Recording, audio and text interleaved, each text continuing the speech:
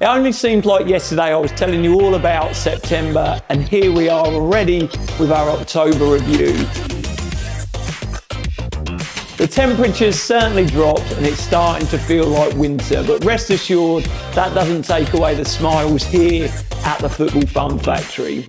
October has seen our weekly programmes back in full flow, and I'm delighted to say we're continuing to see lots of new children experiencing the FFF for the first time as our 3-week free trials go through the roof.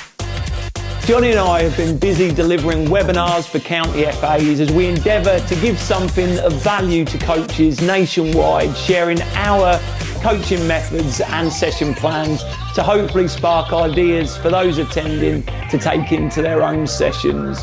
We have had a number of coaching observations and welcomed some wonderful people, of which some will be joining our team in the coming months.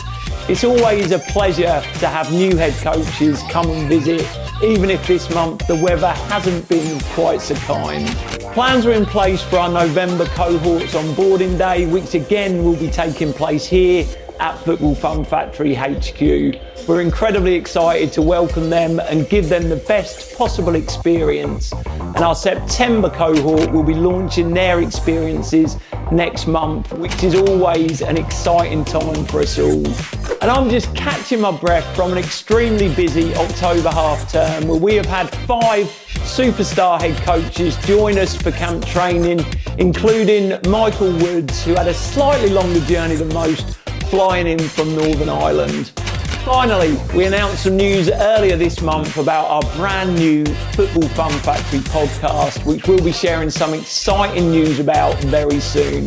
So please keep your eyes peeled.